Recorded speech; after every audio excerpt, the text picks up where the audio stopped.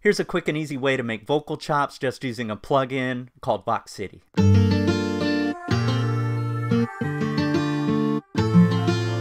Now there might be times that you want to add a vocal chop to your track, but you don't necessarily want to use a sample because you might be worried about copyright things down the road, or maybe you don't have a mic set up where you can sing and create your own vocal chops.